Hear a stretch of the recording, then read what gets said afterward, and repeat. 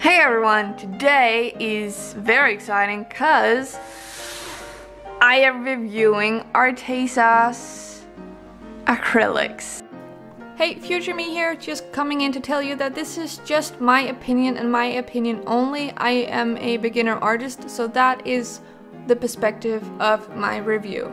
I have had them for probably 2 weeks at this point. I have just not gotten around to filming yet, sorry, but I finally am doing it. This is not sponsored, just wanna put that out there. I have tried their gouache, which I really like, and their watercolor sketchbook, one of them, and I am super excited to test these out and see if I like them, if I don't. This is the 60 set, and on the top of the box you have each individual color and all the information, which is really amazing that they have that on the box. There is the light fastness and the transparency and the pigment number all listed right here. So I want to open up this bad boy to take a look at what's inside, because I am very excited and I've had it for so long and I just want to open it up and start playing around with it. I like what I see. It's like a rainbow and there are 60 colors, as I said. So let's just get all of them out and see what we're working with. Have you tried these out before? And if you have, let me know your thoughts. Oh my god, there are so many. I don't think I will fit them into the frame. Nope. I cannot. So I'm just gonna do this. These look so good. I can't wait to start swatching all of this and start painting something. So that's what I'm gonna be doing in this video. So I have these sheets of paper that I'm gonna be swatching. The reason why there is a black line is the transparency test. So I'm gonna be coloring here and here all throughout the papers, and we will see how transparent and how pigmented these paints are. And when I'm done swatching them all, I will paint something and actually use the paint. There's so much paint in front of me and I am so excited. I haven't been home for a week, which means I have not painted for a week. Yeah, I am gonna get started because I've been talking for way too long, so let's get started. I am ready to start swatching. I'm gonna be starting with the first one that I pulled out of the box. I am only gonna film me swatching these ones because if I had to film every single color, it would be a very long video. So I will only be swatching these on camera and then I will come back when I have swatched all of them and show you the results. So let's start with the white one. And instead of pulling out a palette, putting the paint on, I'm just gonna take it straight from the tube so I don't waste anything, because that's how I am with new paint. I don't want to waste it. So I like that it's not sealed when I get it, so I don't have to open it, because the thing when I have to open the paint, because there's sometimes a little sealed in the tube, it gets everywhere. I have not figured out a way to do that without getting paint on everything. And I'm just gonna swatch. Oh, okay, this is more pigmented than the one that I have. It's just from a grocery store and a little art store here in Denmark that I don't remember the name of because I don't really go there because it's expensive. So if I can just zoom you in so you can see a little bit better, there you go.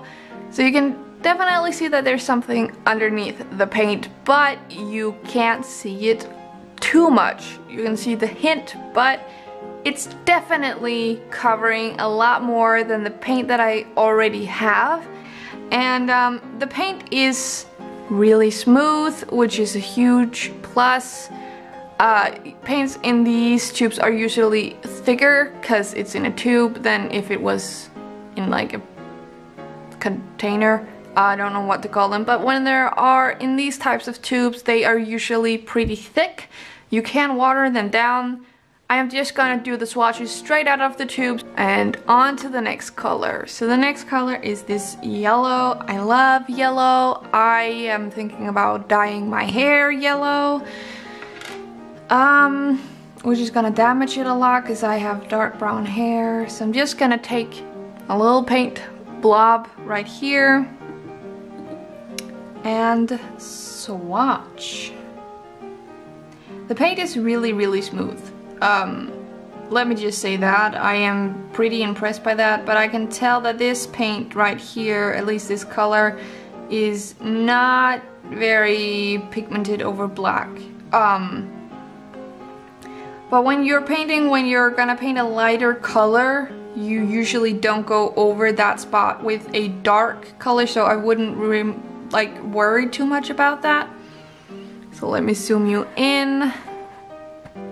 So it's definitely not covering the black very well. It's like a more green color right here, but on the white, it's a beautiful color. I actually really like that. On to the third color. I love how many options you have. I mean, it is a big set, so I would imagine that you have a lot of options. But I am pleased to see that there are so many variations of the same color. And this is just a more like mustardy type of color.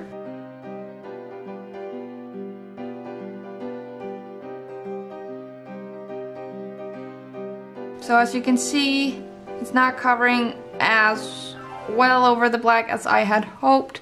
Zoom you in again. Sorry I keep zooming in and out, but so far, big fan of the white, not so much the yellow. Now the thing you have to remember is they aren't expensive paints, so the quality will not be at that standard. These are cheap paints, but they are high quality compared to the price. That's something that I want you to focus on. But for the price, I am really impressed, especially how smooth the paints are. That I am very happy about. So, because they are very smooth and easy to move around. Sometimes with paints I feel like you need to water them a little bit, so they glide smoothly. But these, I don't feel like that would really be necessary. I feel like they work pretty well on their own.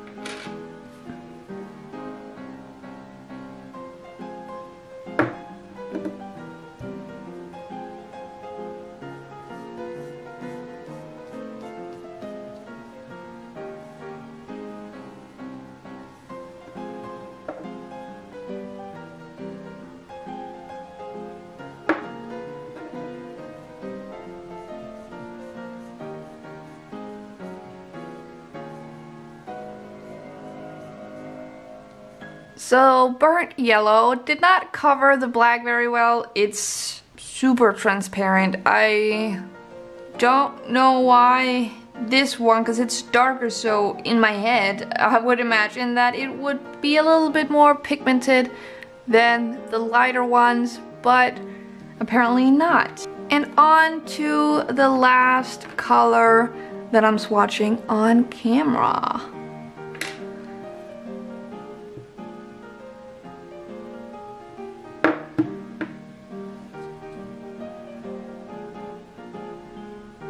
Ooh, I like this color. It's like a burnt sort of mustard color. Oh, this is pigmented.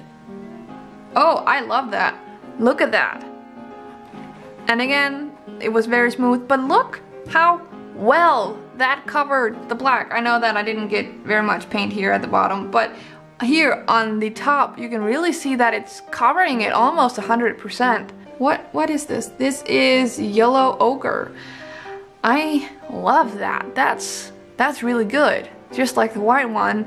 So I swatched the first few colors and I will swatch the rest off camera and I will be back. So I swatched all of the colors. Let's get into looking at the swatches. So I'm gonna start with this one, the one that you saw me. It's shaking a little bit, sorry. You can see that the yellows, as I said, did not cover the black very well. If you can tell, they're really dark, but I think you can see that they covered the black very well, the brown. And then these two colors did cover really well. Surprisingly, they're very light, so I didn't expect them to. And then this one did not cover at all. And time for the blue and the green. Just gonna zoom you in a little bit.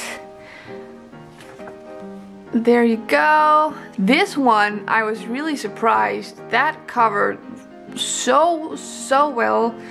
I feel like a lot of the light colors covered really well. And I like the gray tones. I like how blue this one is and warm. I think that, or cool, sorry. How cool blue grayish this color is. This is probably my favorite color of them all. There are a few of the greens that covered really well, but there are also some that didn't cover super well. It might be a little hard to tell because these two are a little on the darker side, but they overall covered okay. I'm not sure that the camera's picking it up super well, but it did cover pretty well actually. And on to the last paper. This is again the reds that didn't work super well on the first one that I swatched, but it actually went okay on this one.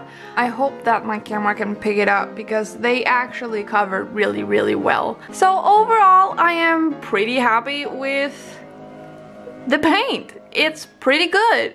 It's really smooth. You don't need water to make it glide as you often need with thick paint like this. I am pretty happy with the opacity of the paint. There are some of the colors that you can't really see over the black line, but I'm not too worried. But I think it's time to paint. Hey everyone, future me. It's been a few weeks since I recorded this video. I just hadn't gotten around to editing the video because I was working on another video that are coming out after this one. I hope it's gonna be out really soon. It's a collab, so it's not 100% up to me when the video will be out, but hopefully soon. I can't wait. I'm really excited for that one. But I want to talk a little bit about my experience and my thoughts on the paint, and then I will get into the techniques and stuff that I used in this video. So I have had a little time to play around with the paint since I recorded this video. I'm working on another painting, and I wish that there were more pastel colors in this set because there aren't any really. So I just used the white to make them more pastel light colors. Well, they're technically not pastel because I feel like pastel is a little bit lighter, but I do like lighter colors, and I did hope that there would be more of that, but that's okay. I can just make them, you know, how I want them to with the white. And it's pretty easy to blend. It's a lot easier than the paint that I already have. I have some other acrylics and they are very cheap, like very bad quality. They suck. I don't really use them. And this is definitely an upgrade for sure. It's so much smoother, the pigment is so much better, and it just super easy to blend. Yes, there are some times where I have a hard time blending, but that's just me, because, you know, I'm not 100%, you know, confident in my paintings yet. I am still a beginner, so take that as you will. But I am, as I said, working on another painting with these paints, and it's a darker painting and it's a little bit more difficult, I'm not gonna lie, because I do have like a lot of dark but also a lot of light, and I find that hard to work with together for some reason. Like a very darks and then, you know, lights, and I have just not figured out a way how to do that yet. But that's again a me problem, not the paint. Except for, as you saw in the beginning, there were a few paints that pretty much didn't show up on the black. Those I had a little issue with, but not too bad. So overall, I am really happy that I bought these paints. I am gonna be using them a lot, and I can't wait to make bigger projects. I have one project in mind that I really want to do, but it's gonna take a really long time to do because it's gonna be a huge canvas. Something that I've never done before. The biggest painting that I've ever painted is an A4 piece of paper, like in this video. So I've never painted bigger than this. So it's gonna be a very different thing for me, and it's gonna take a long time, but it's coming and I can't wait. So now I want to talk a little bit about the painting that I did in this video. The blending technique that I used was a mix between dry on wet and wet on wet. If you don't know what those different techniques are, you can either search and find a video here on YouTube, or if you want a specific video from me on how I do it, then just let me know and I will do that for you. I find those videos very helpful, and I prefer to watch them from the artists that I personally love watching, and I love their artwork because it just shows how they do it.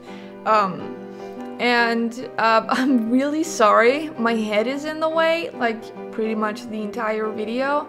I did not know that I was in the way until I started editing today, so I'm really sorry about that. I should have noticed, but I didn't, so that's what it is. And the blue glazing, is that what's called? Frosting? I don't know.